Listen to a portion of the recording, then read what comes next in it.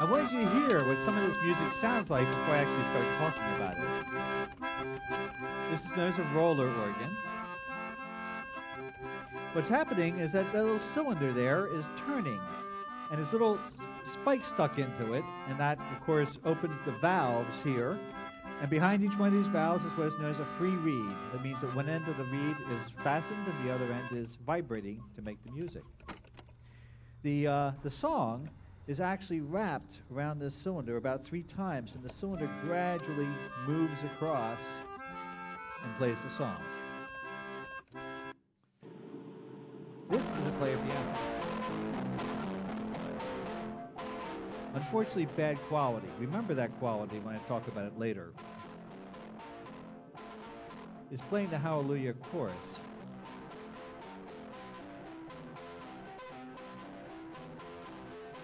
I'm just going to play a little bit of each one of these songs just to give you an idea of what it sounds like.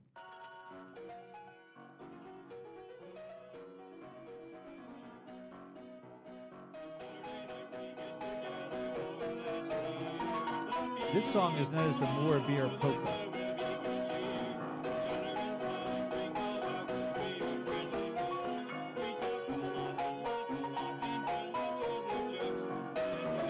More beer and we bang our glasses down and we shout, more beer and our troubles all will drown. That's enough. Now that was a player piano, but this is known as ragtime and honky-tonk. Honky-tonk is where you either put a thumbtack in the felt of each hammer, so when the hammer hits the string of the piano, it makes this rather tinny little sound. You get a little bit of that.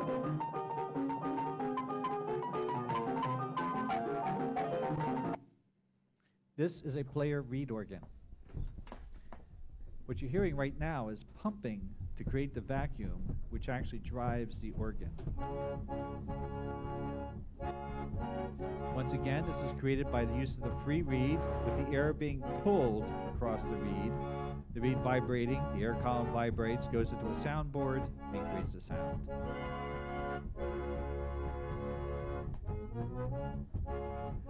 This is the roll of paper here, which is doing that, and these are known as stops. Just like in a regular organ, stops create different voices for the organ. This is a Nickelodeon, somewhat like a player piano, also uses a roll of paper to control it, but has additional things like snare drums, cymbals, xylophones, things like that. And as a Nickelodeon, they typically had a coin box that you drop a little coin in to go make them work, and it would have several songs on a roll, and you would have these in a restaurant or something like that to provide entertainment. There's even a song, drop your magic nickel in the Nickelodeon. And finally, the Opus 1, which some of you will be seeing on Wednesday when you go on a trip, a day trip, if you stop by Trinity Church here in New York. We'll hear more about the Opus 1 later. Uh-oh. I should have stopped. Well, we'll let it go in the background. It's okay.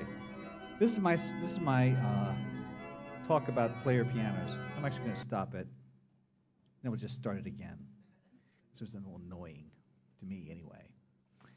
Okay, this is about player pianos or pianolas and free software or correlation.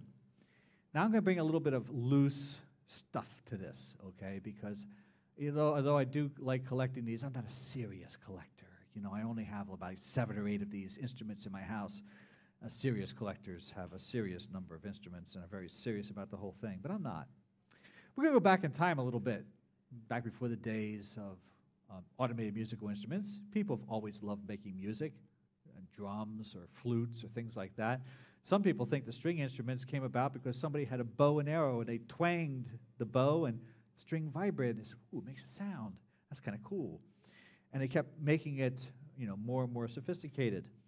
And then finally, they developed something called a harpsichord, a wonderful instrument that you would make the strings vibrate by plucking them. And they had a keyboard to do it. Then about 1703, a person in Florence, Italy, by the name of Cristofori, made another instrument. And Cristofori was an instrument maker, made a lot of different instruments. And he invented this new instrument. But the problem was it was a very expensive instrument to make. And there was no music for it. No music, no demand. No demand, no people to buy the instrument. No people to buy the instrument, no music for it. Catch-22. And he said, geez, I could patent this instrument, make a lot of money, except nobody's going to buy it. That's a problem. And people say, well, you know, patents didn't exist then. Oh, yes, they did. Actually, patents existed since the year 1300 in Florence, Italy. The written patent was in use since 1300 in Florence, Italy. They well understood what a patent was. So what should he do? What should he do? He finally decided he was going to publish how to make this instrument. Because after all, if other people were making it, it didn't make any difference to him. He was the inventor of this instrument. People would naturally come to him if they wanted the very best of these instruments. And he'd still make lots of money. So he tried to find people in Italy who would publish how to make this instrument, but nobody did.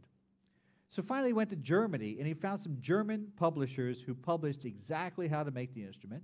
And all these German instrument makers looked at this and said, yeah, we could make those. And they started making them, and they gave away a few samples. And you may have heard of, you know, to musicians of the day, and you may have heard of a couple of these people, you know, Brahms and Beethoven and Mozart, because the instrument that Cifarelli made, the instrument that, unlike the harpsichord, they could only play loud, because the harpsichord plucked the string and then let it go. You could only play it loud. This instrument, you could play both loud and soft, piano and forte, piano forte, or the piano. That was the instrument that Cifarelli invented in 1703. And if he had tried to patent it, we might never have had the piano forte. Because even with this procedure, even with him giving away the idea, even with these people giving away the instruments, it still took almost 100 years for the piano to replace the harpsichord as an instrument in the orchestra. So the piano really isn't as old as a lot of us think. Now, in the 1830s, in most of the United States, there was reed organs. Reed organs were really, really popular because they were relatively inexpensive to buy. If you bought a piano from the Sears Roebuck catalog, it would cost about $300. But you could buy a really nice reed organ for only $30. Now, of course, you could buy a pair of shoes for $1. You could buy a horse for like $4, right? So, you know, everything in general, but in relative. But, you know, reed organs were a lot cheaper than pianos, about 1/10 the price. And this was the instrument that every nice young girl would learn to play, okay? Because this was the way that she was going to get the big, strong man. I know. This is really ridiculous. I'm sorry. But, you know, this is the way they thought back then, okay? This is how to get the really big, strong man to take them as their wife and give them the nice, strong, wonderful living they have for the rest of their life. So they learned how to play these in the parlor, and they'd invite the young men in to hear them play and stuff, you know. And mostly it was religious music, you know, all this religious music and stuff. This is what they had. Or church music and stuff. And the churches loved these reed organs too because they were relatively temperature resistant.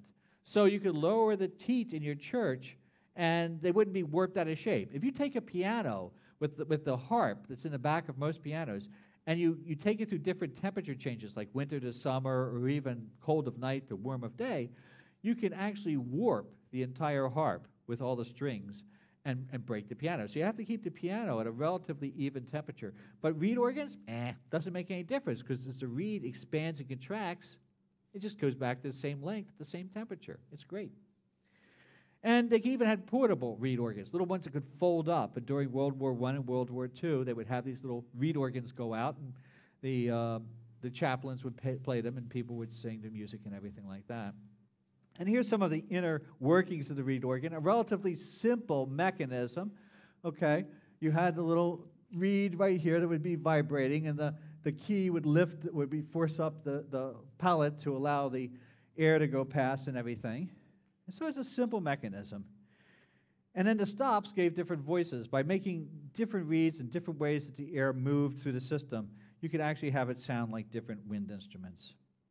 You even had very large and fancy reed organs. Now, you see pipes here, but this isn't a pipe organ. Those pipes don't work. They simply put those pipes there to make it look like a more expensive pipe organ, you know. And they were all just decorative. But you can see it did have 3 manuals, 3 keyboards, and they did work. And you see all the numbers of stops here. And sometimes these instruments might have hundreds, 400, 500 different reeds in there that would make the different sounds. So they could be quite complex. Now, the difference between a reed organ and a pipe organ, other than the pipe organ has pipes and the reed organ has reeds, is that the pipe organs typically have a blower that blows the air into the pipes, and reed organs create a vacuum by pumping them, which sucks the air over the reeds. So we say that reed organs suck and pipe organs blow. Now, all of this, of course, was without any type of automation. So if we're going to take you back in time to, say, 1880 or something like that, there were no radio, there was no phonographs around. Edison didn't do the phonograph till sometime later, and certainly was no surround sound or 5-channel, 7-channel, any of that type of stuff. It was even before 8 tracks. I didn't think anything was before 8 tracks. There were music boxes and roller organs like we've seen, but, you know, yeah, I mean, they only played like 1 or 2 songs on them and stuff, and the cylinders that most music boxes had or roller organs had were relatively expensive to produce. So these things really weren't that popular. Here's an example of the end of a roller organ. You can see the number of little pins that had to be jammed into them. And even had instructions written on the back to make sure you put it in the roller organ the right way. Now, in 1880, the first player piano was created. Now, they used a piece of paper roll, a software. You can think of it as software going across. And then, again, the foot-powered bellows that sucked the air through the system. And as the paper ran across a bar that had holes in it, then the air would break, the vacuum would be broken, and then a series of bellows and things inside would actually make the keys work. Now, this was not a major success at the beginning because the piano had 88 keys to it, a standard piano, and these rolls only had 56 holes in it. So in terms of software, we would say that this didn't meet minimum needs for functionality, okay? And relatively few player pianos were created between the period of actually, this is wrong, 1860 and 1880. It was the piano player was first created in 1860. And here's a picture of one of the rolls. You can see relatively big holes and stuff like that. And but in 1890, a major breakthrough happened. What became known as the standard 88-note player piano. And there was, a standard was created of how far apart the holes were going to be, how big they were going to be, how they go along the length of it. There was actually 89 holes in it because one hole was used for the sustain pedal. And there was a bellows that guided this. One of the problems that they had before was trying to guide this piece of paper precisely over the roller bar so that the holes all lined up. But they figured out that they could use a bellows to force it back and forth and keep it in alignment, and that way they could have the holes smaller and closer together. So this is a picture of my player piano. This is a Beckwith player piano. Beckwith actually was manufactured by the Sears Roebuck Company as a brand name. And there's all sorts of parts to this. I mean, the keys. And then this was a board that flipped down, and you would have controls for tone and loudness and speed and things like that. I'll show you more of the rest of this, but here's the roller mechanism right here. And this is actually a little vacuum engine. We'll see this in closer detail in a moment. So this is the reed head and feedback mechanism. Okay, so up here, you would have the roll of paper that would be coming down here to this take-up spool. And here's the bellows that actually guides this back and forth and keeps it aligned. You have little fingers on either side here that run alongside the paper. So if the paper goes a little bit too far to one side, a valve opens, and the bellows moves this thing back to pull it back in the opposite direction. If the paper goes too far in the other way, then the other finger opens up, the first finger closes, and it gets pulled back with the bellows. So it's just a feedback mechanism guiding it across. Here's the reed head and the bus lines coming back. This is the reed head up here, and these are rubber tubes coming down to a whole series of little bellows that actually make the keys work. And so for every hole, there's a rubber tube, and even for the sustain key. So you can see it was a fair amount of work that went into making this thing. Here's the device driver. As I said, we have the vacuum tube motor, the vacuum motor over here. It has a combination crankshaft and valve shaft there, and there's a valve that slides up and down which controls the air going in and out of the bellows, and then the bellows act like pistons that turn the crankshaft, and then that goes into this, which is gearing that makes it either go forward to allow the piano roll to unwind or reverse to allow the piano roll to rewind with the motor going in the same direction. And then down at the bottom, you have the server system, which is the 2 foot pedals which you pump with 2 large bellows on either side to create the vacuum. Of course, with every system, you have to have accessories, highly expensive accessories sold to you by the system vendor, okay? And here we are. This is a little bellows here because these paper rolls sometimes have little chads stuck in them, not unlike Florida voting systems. Little chads stuck in them that get stuck in the head, in the reed head. So you have to suck those little chads back out using a vacuum, okay? And of course, I'll sell it to you at an astounding rate. And this is the minimal vacuum here, which is sold for 75 cents. And this is the super deluxe one that's sold for $1.75. Remember, you could buy a whole nice pair of shoes for $1, okay? This is the official motor graphite. Now, I know you think you might be able to use other graphite, but this is the official motor graphite and costs about 6 times more than any graphite you get from any other source. Here's the official polish for your piano that is just astronomically expensive as opposed to any other polish, but of course you want to buy that. And then there's the instruction manual, which nobody ever read. It hasn't changed. Now, between 1890 and 1930, 2.5 million player pianos were created in the United States alone. Now, this is really impressive considering the fact that there weren't that many people living in the United States. I mean, between that period of time, we had, like a quarter of our states weren't even states yet. So this is really a huge number of instruments that are going out, and it's because this was how you could dance with your girlfriend, okay? And again, you have to imagine this in your mind. You're in Kansas. You're in Kansas. There's no radio. There's no TV. None of this stuff exists. And you can't play an instrument of any type, nor can anybody in your family, okay? And you like to dance with your girlfriend. So you open up your Sears Roebuck catalog, and inside says, play your piano. And you order it.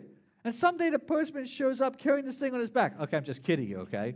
Because it shows up in a freight wagon. But it's delivered to you, they move it into your house, and now you can get your little brother or sister to face the wall, not look at your girlfriend and you, face the wall and pump this thing like crazy, and you can play songs. Or the whole family could sit around this and sing Christmas carols and stuff like that. It was wonderful. This was the toasted town. Now, here's the importance of the 88-note standard.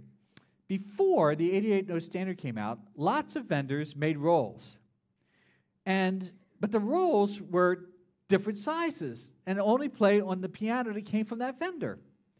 But when the 88-note standard came out, it allowed all these different vendors to create different rolls, and they would all play on different pianos. So you could accumulate a huge collection of music from this.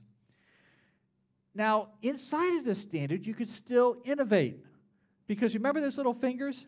Well, sometimes those little fingers got stuck. Sometimes those little fingers need lubrication. Sometimes the felt on the little fingers leaked. They were really terrible. But later on, somebody got the bright idea, we don't need little fingers. All we need to do is have a hole on either side, an additional hole in the tracker bar on either side of the paper. If the paper moves too far to the left or too far to the right, one of those holes becomes uncovered, and the bellows does the same thing. And so we can eliminate having to create those little fingers, the felts, the little rocking mechanisms and stuff. We had innovation while still using the same standard. And likewise, the people that made the rolls could innovate because you could use either very cheap paper and a cheap paper ending, for it, or you could have really expensive paper and expensive endings. Now, why would you want to have the expensive paper and the expensive endings? It's because it's a song you're going to be using for years and years and years. You want the paper to last a long time. It's a Christmas carol. It's a song you really want to hear over and over again. Or you're in a church and you want to play the same, the same hymn over and over. but that song you only want to hear once in a while, you download it from iTunes. Oh, no, you get the paper that's really cheap, and the cheap paper endings. You play it a couple times, that's it. You sell it to somebody else. You don't care. So these are things that you could have innovations. Now, sometimes the innovations didn't make very much sense. You look at the back of the player piano, you're going to repair it, and you see something, and you say, why in the world did they do something that stupid? I don't understand why they did something that stupid. That's really an ignorant way of doing that. And then all of a sudden it occurs to you. You say Cifarelli didn't patent the original piano, but if you look in the back of any piano, even today, you'll see a list of patents all the way down. This was patented, this is patented, this is patented, this is patented. And the reason that person put that stupid thing in there was to get around one of those patents. So they purposely made the piano worse than they could have because they didn't want to pay the royalty on that patent. Or the patent was blocking them from using a much better technique. It hasn't changed. Now, the reed organ people who manufactured these started to fight back. Because remember, there was 2.5 million player pianos created in that period of time. Well, before that, SD Corporation in Vermont had generated 500,000 reed organs. And that was just one of the larger ones. I mean, there were millions and millions of reed organs out there. And they tried to fight back, but the problem was reed organs were positioned as being passé. You know, nobody wanted a reed organ anymore. They were as cheap things. You wanted a piano because they cost a lot more money. And they had a much larger margin on the pianos. And they shiny logos, absolutely. But you can see that this is a player reed organ. As a matter of fact, this is a Wilcox and White Symphony player reed organ, 455 different reeds in it, and 13 different stops that you can pull out to make all sorts of things, including a harmonic human voice vibrating like that. Really cool. Now, I told you about the 88-note standard piano, but unfortunately, or fortunately, as the case may be, there was another type of piano called the reproducer. The problem with the 88-note standard is either the key was hit or the key was not. There was no in between. Now, if you play a keyboard instrument of any type, you know that that's not exactly how you play it. You have a certain amount of attack and a sustain on the key. You can hit it lightly, you can hit it heavily, stuff like that. You could somewhat duplicate this, even with the 88-note standard, by pumping slowly or loudly or hitting the loudness button. But it just wasn't, you could tell the difference between a 88-note standard player piano and if a human being, particularly a good human being, was playing the piano.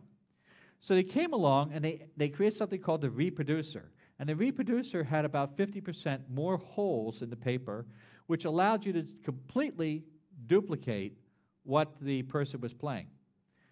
And it had about 50% more parts, and it cost about 50% more money than the standard player piano. And there were about four different vendors that made these reproducers. Unfortunately, they also made different holes and different, and some of them specialized in jazz, and some specialized in classics, and some specialized in honky-tonk, and so you couldn't really get a whole library of music with these reproducers. You could get a lot of music, but it was kind of like the RAII is today, where if you own a restaurant, you actually have to pay royalties to 3 different organizations so that you could play all music in your restaurant. Yes, it's true. And basically the public rejected them for the most part because they didn't see the extra value for getting this. For most people, the 88-note standard was good enough. And it was also hard to find service because you always had to go back to the person who made that piano to get the parts and stuff like that. So you can think of reproducer pianos as proprietary. Then in 1930, the Depression hit, and all of a sudden people couldn't afford these pianos anymore, and most of the piano firms went out of business.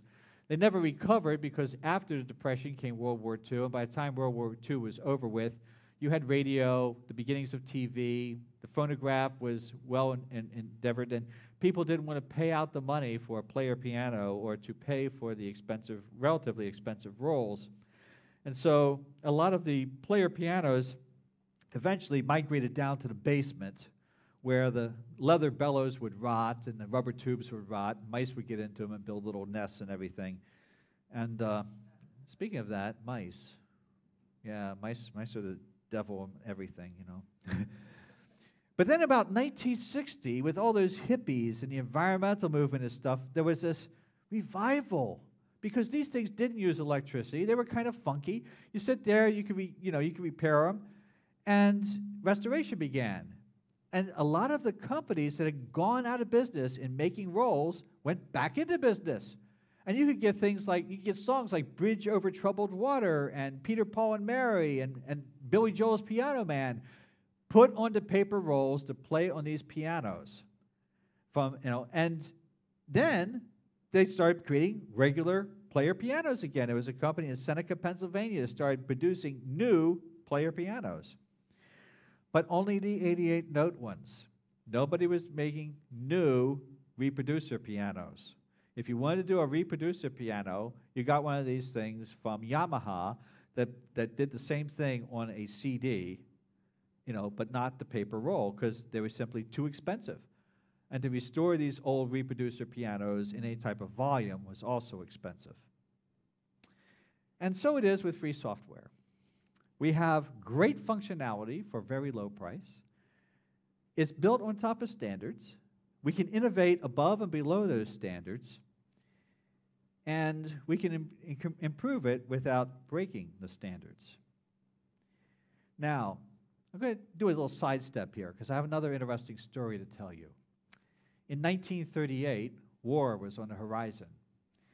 And there was this person living in Austria who was very nervous because they were Jewish, and they decided that they were going to leave Austria and go to Great Britain for safety. They went there, and they got involved with the movies. And after that, they left Britain and went to Hollywood, and they were in movies in Hollywood. But they'd had a great deal of training in mathematics and science and stuff. Their father had been a mathematician, and their mother was actually in music and the arts. So they have really broad background. And they kept thinking about Hitler and his U-boats and how his U-boats kept sinking all these merchant marines and sinking the boats. So they said, there's got to be some way that I could help with this. Now, they did have torpedoes back in those days, but the torpedoes were relatively slow, and they gave off little trails of bubbles. So it's easy for the U-boats to see where the torpedoes were going and avoid them. People thought about controlling the U-boats with radio. But the problem with that was if the Germans intercepted the radio broadcast, they would really know that the torpedoes were coming, and perhaps by jamming it, they could even turn the torpedoes back and sink the boat that had launched the torpedo. So this person got the idea of taking a little bit of the signal and putting it on different frequencies, making it very hard to detect. And if you kept doing this randomly, it made it also very, very hard to jam. And they had this idea, but they didn't know how to do it. And one day, they were in Hollywood at a show, and this person had 16 player pianos up on the stage, where these 16 player pianos were all coordinated together playing the song. And some of them were playing one song, and one part of the song, another part of the song, the different voices of the song. But this person was coordinating all of this using another piano roll. So they got together, and they formed a patent. And they said, by using a piano roll, we can control at any particular time what part of the signal is on each one of these different frequencies. And they submitted this to the War Office, gave them the rights to use the patent. And the War Office looked at this and said, kind of an interesting idea, but we can't really put a piano roll in a torpedo and have another one, at the transmitter. So it's interesting, but we can't implement it with current day technology. Every once in a while, they drag this patent out, look at it, vacuum tubes came and went, transistors came and went. And in the late 1950s, they started saying, we could do this with transistors. We could put a synchronization unit in the torpedo and a synchronization unit at the radio and synchronize this. Not only that, because we could put this in missiles and other things that we can guide with radio. And so from 1950s, particularly during the Korean War, to around 1976, this was still top secret. But in 1976, it was declassified, and there were certain manufacturers who looked at this and said, this is a great idea. We're going to use this for things like Bluetooth, Wi-Fi, cell phones, because this became the basis of spread spectrum technology that we use today.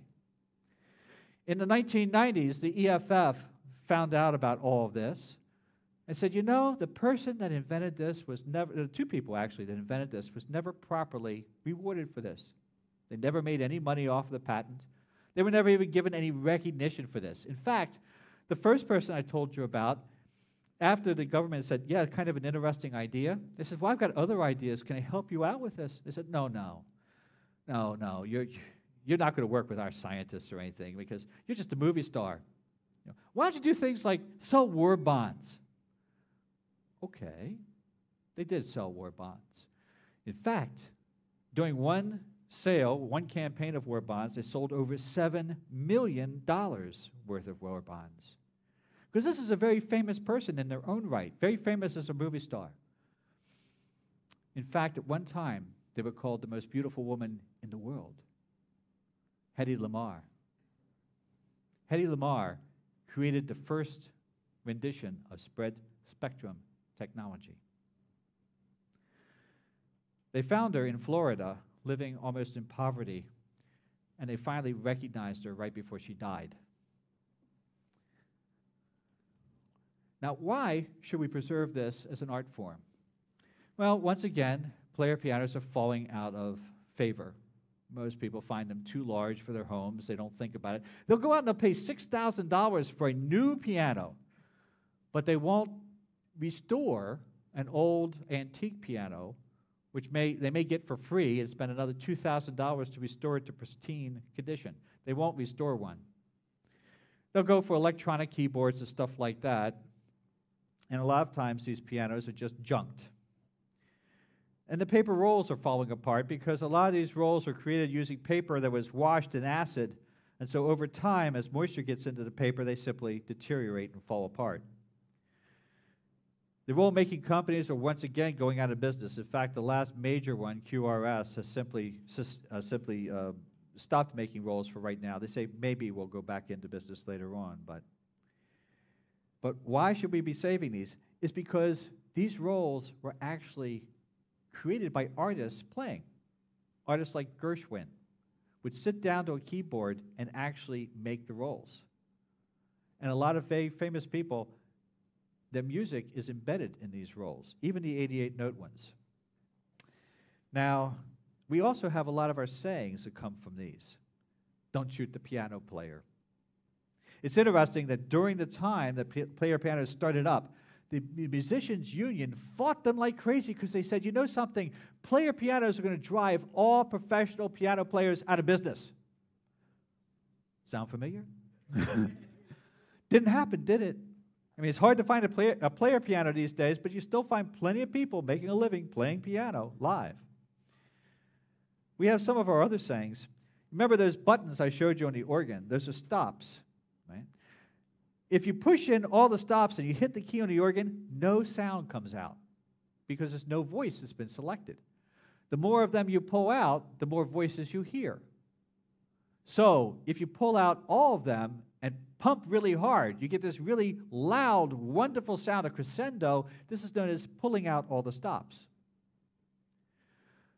Another thing that happens is that in a reed organ, a particular player reed organ, is you have these two panels down below. If you push them with your knees, in effect, you open up all the stops at one time. These are known as the swell. Again, it makes this really loud, grand sound. That's really swell.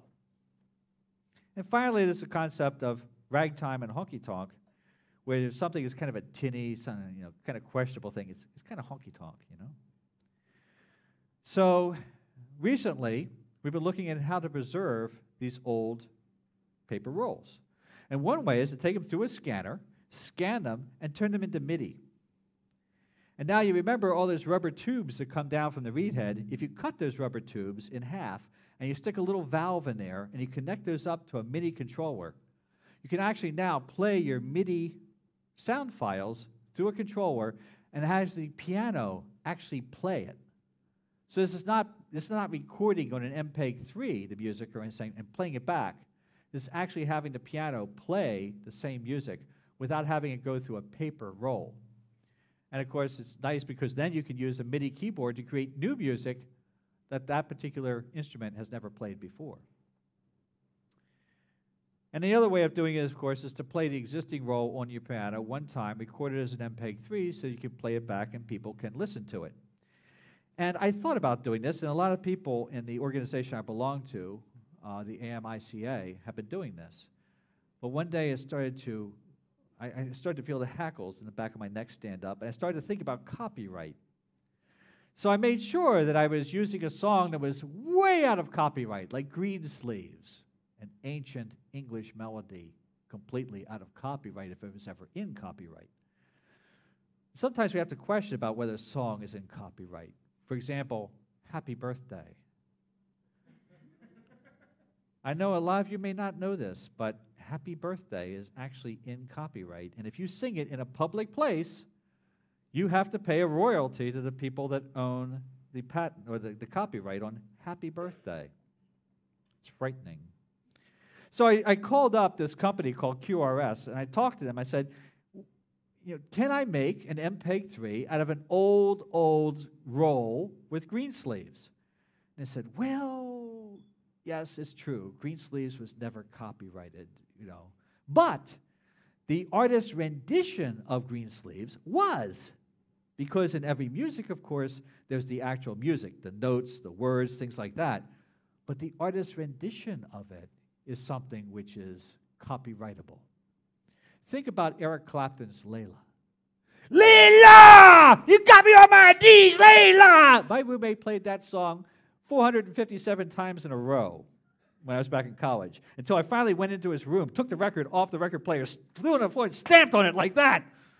It was 10 years before I could listen to Layla again, okay? But then, one day, I heard something else on the radio. Layla, you got me on my knees, Layla. Layla Unplugged. Same words, same artist, different rendition. And yes, it was copyrighted. So this is a problem too, is the artist's rendition. And then somewhere in ancient history, our Congress came forward with something known as the Phonorecord Copyright Act of 1972, which somehow has warped time and space so that you can actually copyright something before it's written. I don't understand how it's done, and I don't really understand it because it's not that thick, but it's really scary. And so we both agreed, this guy from QRS and I, that if you took a song that was so ancient that nobody could have copyrighted it, on a roll made by a piano company that was no longer in existence, and you only took 30 seconds of it, so somehow it fit inside of the Fair Use Act, and if you declared yourself as a nonprofit educational institution solely for the prevention and preservation of old music, that maybe you could get away with it. But please don't use a QRS roll, because he would hate to have to sue me. Here it is.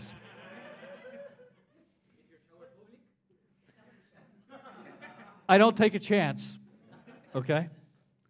Now, we're going to come forward to the modern day. September the 11th, 2001, the World Trade Center was in the process of collapsing. About a block from the base of the World Trade Center is this little church known as Trinity Church. Very beautiful church. And that day, the organist was sitting in the church practicing on the organ as the World Trade Center was collapsing. Didn't know. He heard about it, went running out of the church, but he left the blower on the church running, on the organ running. And what happened was it pulled in all this dirt and filth and asbestos and things like that. And the pipes, some of the pipes on a pipe organ are way smaller than your little finger in diameter. And these all got jammed with this dust and everything and basically destroyed the organ. They went out to look for an electronic organ temporarily. Now, I should also tell you that Trinity Church has been in existence a very long time. And as a church, they're fairly wealthy because they own a lot of land in New York City. This university, the land that this university is on, was donated by Trinity Church. And the other interesting thing is there's this walkway that goes between Trinity Church and Wall Street. It's up in the air, so you don't even have to go down to the street level to get from Wall Street to Trinity Church. So I figure what happens is the brokers on Wall Street go there at least twice a day. If the stock is dropping like a rock, they go there to pray. If their stock is rising like a bullet and they sold short, they go there to pray, okay? So in either way, the church wins. Now, there's this company in Massachusetts named Marshall and Ogletree. And I should back up a little bit. When you have an electronic organ, there's basically two ways you can make one. You can synthesize the sound, and so you do mathematically a synthesis of the sound that makes it sound like an organ.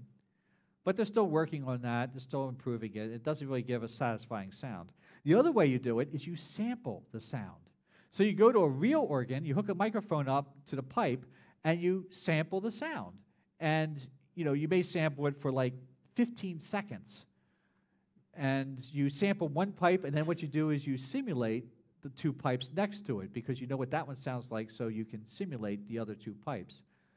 Well, that's what most companies do to create their database of sounds. Marshall and Ogletree sampled every single pipe in the organ. Some of these organs have 30,000 pipes. And Marshall and Ogletree didn't sample it just for 15 seconds.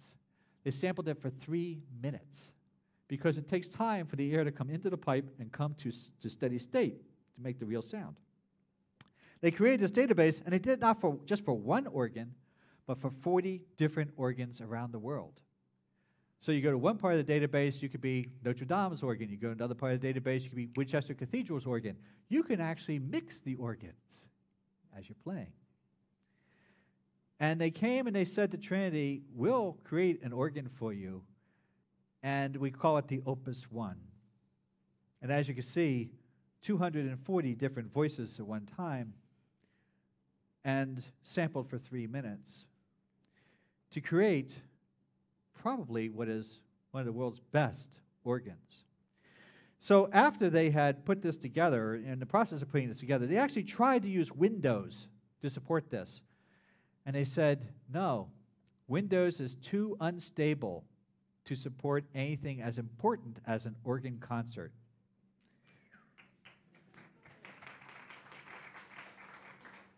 Ten PCs with one as a hot standby. And they can monitor this organ over the internet while it's playing.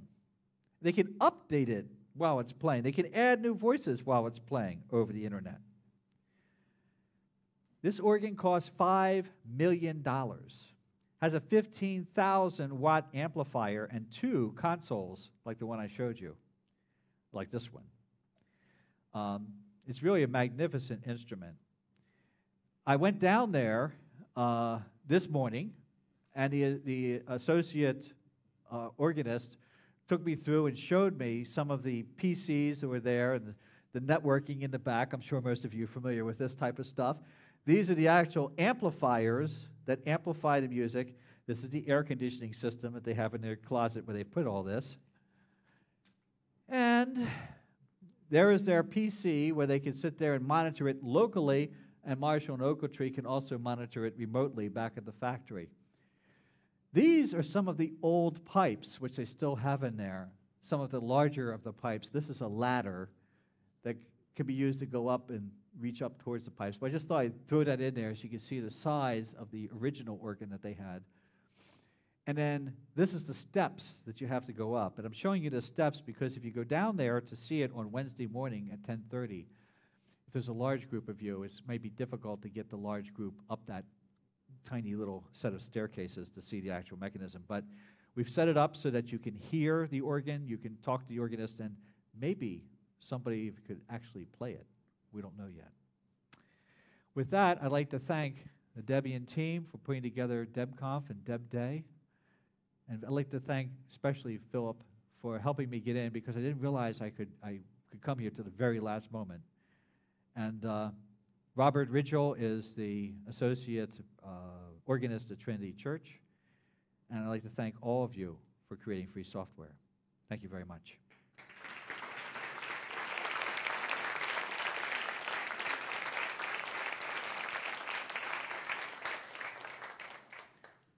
If you would like to hear a little bit more of the organ music, I do have one little video that I made this morning with Robert, and it has a little bit of a demonstration of the Opus One.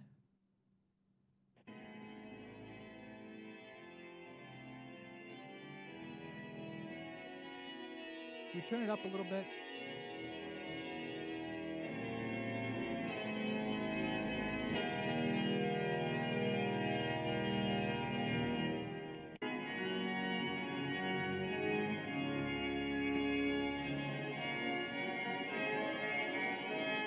Pardon me? Oh. Quite effective to have timpani, Let's see. to have other percussion. No, well, that's as loud as I can get it. Let me try here. Oh. Give you a sample. I'm scrolling through percussion.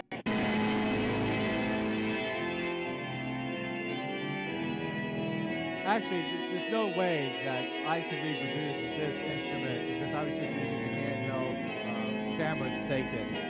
You actually have to go down there because in the church becomes part of the organ, okay? The certain notes vibrate the entire building.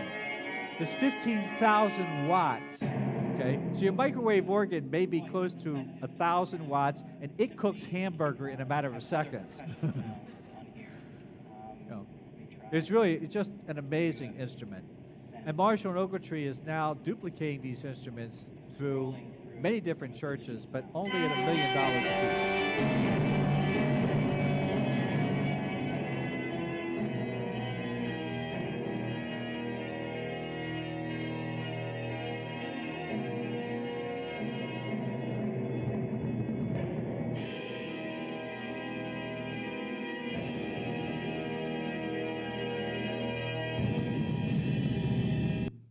Trinity Church actually gives concerts, and organists come from all over the world to play this instrument. Cameron Carpenter, who's considered by some to be one of the best organists in the world today, lives here in New York City and plays these instruments that they call them virtual pipe organs. A cute little story that went along with putting the Opus 1 in there in the first place was that they just installed it, and Mr. Marshall of Marshall and Ogletree was standing there as the organist from the church was playing the organ. And the organist sat down, started playing it and everything. And after a while, he just stopped and just sat there. And Marshall said, "What's wrong?" And the man was silent. Marshall says, "Is it okay?" And the man turns around, tears are coming down his face. He says, "This is the best organ I've ever played." And Marshall says, "You mean the best electronic organ?" The guy says, "No, the best organ, period." And Trinity Church, who originally thought of this only as a temporary organ until they could find somebody that would build a real pipe organ, has now decided this is going to be their real pipe organ. Because how could they ever have an organ that would be better than this one? So I suggest, if you want to, as part of your day out on Wednesday, stop by the church on your way out. You can continue on to Coney Island after that and see it. And we've set it up so that you can have a private showing. Thank you very much.